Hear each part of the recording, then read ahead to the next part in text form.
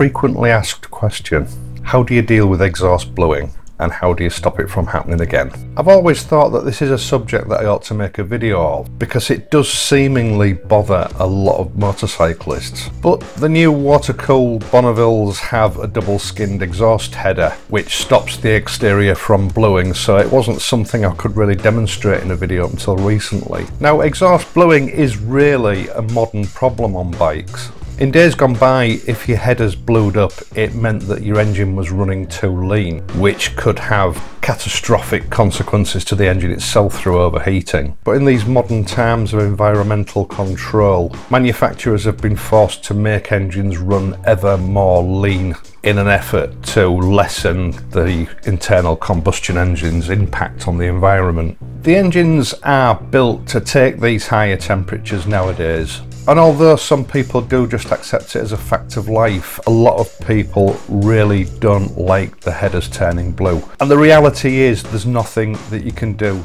to stop it. But the question that you've got to ask is, do you just leave it as it is, or do you clean it off periodically? Well, my answer to that is you should clean it off once or twice a year, and I'll explain the reasons why. Stainless steel does have an iron content, and the lower the grade of stainless steel, the more iron it contains. And high temperatures cause a reaction that causes a form of oxidation, in that magnetite is forced to the surface of the metal where it reacts with oxygen and forms a sort of a skin over the exhaust header surface. Now, magnetite itself is actually black, but because of the thickness of the layers that form and the way that it refracts light, it can appear to the human eye to be anything from blue to a sort of a reddy pink colour. And the thicker it is, the darker it is. Now, for the last decade or so, manufacturers had to move away from mild steel, which was chrome plated or painted, because it quite simply wouldn't have been able to withstand the temperatures and the exhaust wouldn't have lasted very long. But stainless steel itself isn't indestructible.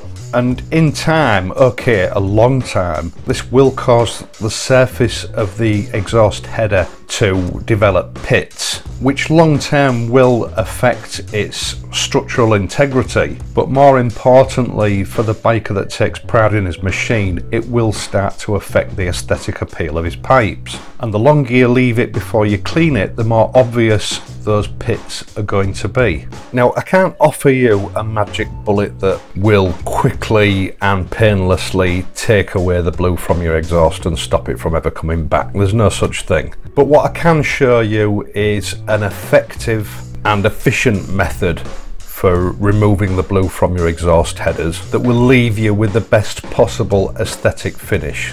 Right, first of all, you must make sure that your exhaust system is completely cool, and you need to forget all about microfiber cloths because they're no good for this job. Any motorist store should sell cotton stockinette. This has been a motor trade staple for decades, and if you're using some form of abrasive polish on any surface, this is the stuff to use. It's basically a long, loosely woven cotton tube, and you simply cut bits off the end as you need them, and you're also going to need some polish. Now, there are two types of metal polish that I like to use. One is a sort of medium to coarse grade, and the other is a very fine grade, and neither of them are Solvol Autosol. To my mind, Solvol Autosol, although it is a very good cutting compound, it is way too harsh and it will leave scratches behind. It's okay for using on a brushed stainless steel finish, but I wouldn't go anywhere near a mirror polished finish with it. All it's going to do is make the job harder and longer to sort out.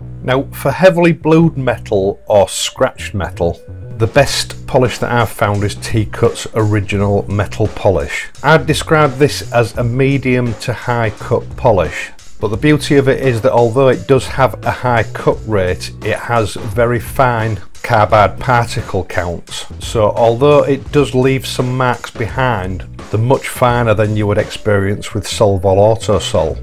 which means that when you finish using it, you're going to have a lot less cleanup work afterwards, bringing the surface back to the finish that you want. You need to cut your stockinette up into strips, and I usually found that about a 4-inch width is ideal. If you put your fingers through the loops at each end and stretch it, it will narrow in the middle, and the loops at the end are also convenient for holding on to. Now, I don't know what you call this motion, it's a sort of a sawing motion, but basically wrap the stockinette around the exhaust pipe once and then use an alternating motion to create friction. Now, as with all polishing processes, polish has a liquid content, and this is for lubrication to allow it to polish and abrade. So you must keep it wet at all times. Now, the problem with polishing in this manner is that it does generate friction, which generates heat. So you need to keep feeling the exhaust pipe, and if it's warming up, move to a cooler area. If the cloth starts to stick, it's an indication that you've dried the polish out and you need to apply some more. Just keep at it, and when your cloth becomes heavily soiled, change it for a fresh one and start again. And on your average pipe, I would expect you to go through 5 or 6 or maybe even more fresh strips of cloth before you've finished.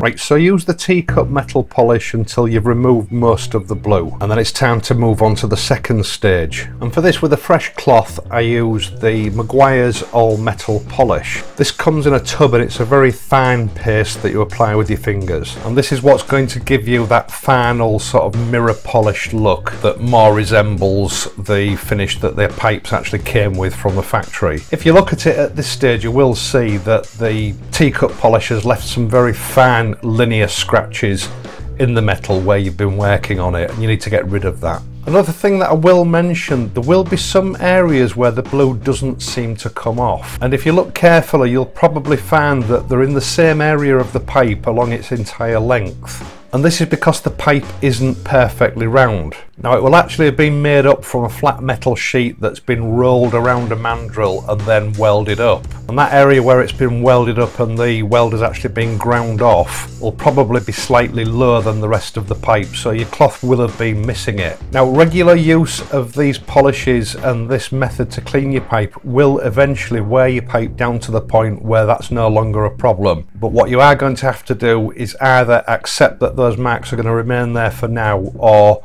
at the end clean those off by hand with the Meguiar's polish. Using the cloth in exactly the same manner with the Meguiar's polish, continue cleaning the pipe up and down, checking regularly to make sure that it doesn't get too hot. And as time goes on, you'll start to see that original mirror finish coming back. Now, I'm not going to lie to you, this does take some time. This whole process on this one pipe took me best part of an hour. But once you've got on top of it, 10 minutes once a month would keep it more or less looking that way. Although, as I said earlier on, you do need to be doing this at least twice a year. Now, these pipes are 7 years old, and although the bike hasn't done a lot of mileage, they were quite badly scratched because someone's obviously attempted to remove these with something quite abrasive like wire wool or something like that. So there was a lot of work involved in getting it back to the original finish. You might not find that yours are that bad, unless of course that blue has had years to build up, in which case it will be a hard job the first time you do it. Now, once you've got this down to an acceptable level, just by hand applying it on a cloth, rub up and down the entire length of the pipe with the polish. Spend 5 or 10 minutes doing this, and this will just help take away some of those linear scratches that go around the circumference of the pipe. Then give it a really good buff up, make sure that you remove every trace of polish from the pipe,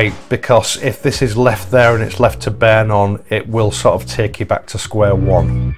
Now, if you did decide to do this on a regular basis, you would probably get away with just using the Meguiar's polish. Although for heavily soiled or scratched pipes, you are going to still need to use that teacup polish. Obviously, both polishes are great for any kind of metal, but I wouldn't advise you using either of them on fine chrome. They're just a little bit too aggressive for that. In the case of chrome, I would just stick to your wax polish that you use on your paintwork. And whilst we're talking about paintwork, Be very careful while you're using metal polishes in this manner. All bikes have different layouts, and although it wasn't a problem on the Bonneville, if you're working in an area where the cloth may abrade against paintwork, alter the angle and make sure that it's not touching any paintwork, because metal polish will cut through paint in no time. Right, now that's sorted, I've still got the other pipe to do. Now I hope that you've enjoyed this video and that you've found it useful. I'll see if I can find a product link for these two polishes, and I'll leave it in the video description down below. If you have enjoyed this video, please leave a like and subscribe to my channel. I will be back next Wednesday, although I'm not quite sure what I'm doing yet. So until then, ride safely, and I'll see you soon.